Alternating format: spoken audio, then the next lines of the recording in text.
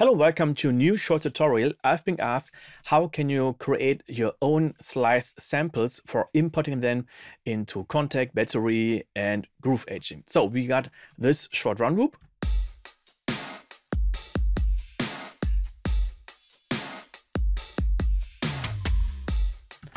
And now I want to create my own slices of this, so I can have my own kick drum and my own snare or hi-hat and so on.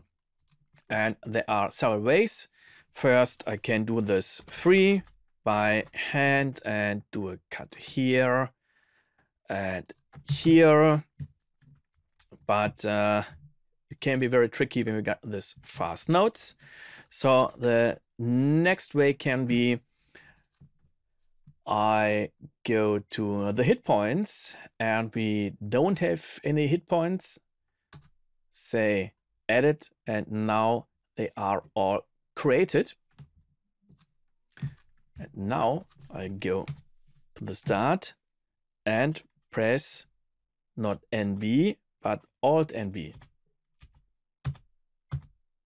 So I'm always jumping to the next hit point, and now I press Alt X, next hit point, Alt X, and you can create a macro for this.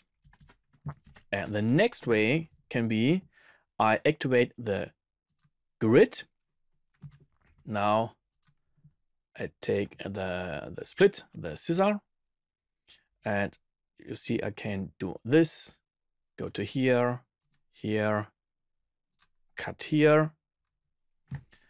And the next version can be I've used the split tool, go to the first 8th note and then hold the Alt key. There, all in one. But why does it not work? Because I've activated this one, snap to 0. And now I deactivate this one. And now you see it's working. Okay, so there are several tools to cut this one sample. Now I want to create my own samples, and for this I got to export every single event. There are multiple ways. The first one can be press this event, press P. Now we go to export audio mix down, choose the right settings and go to the next one. You guess this will take a lot of years. Next can be you create a marker track. We go to here, press P, create cycle, marker, go here, and so on. P, yes, you can create a macro, but this one can take a lot of time. So I show you a really fast way.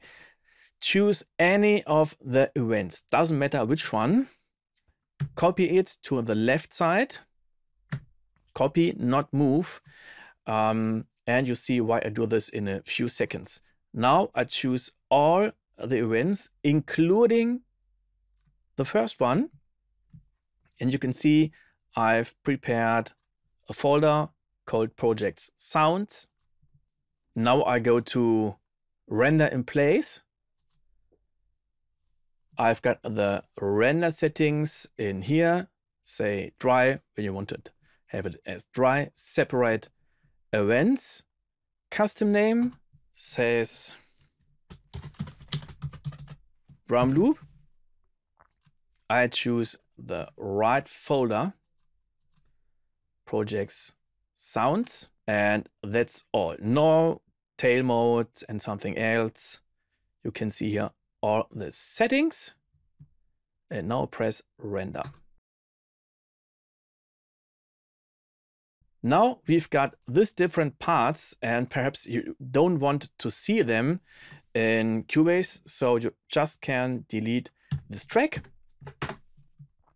It's gone, and let's have a look at our sound folder. Here you got all the different files, and this is the reason why I added this single part, because the first file is not numbered. This is just the second. So now you can delete this file or just don't use it. Now I want to use Groove Agent by Steinberg as a sample player. I choose the first 12 samples, so I don't start here. It's just a placeholder. I start at number 1 to number 12, drag and drop it into the Groove Agent. And now I got all my samples in here and can play with them and re-edit them and so on. See you on the next time.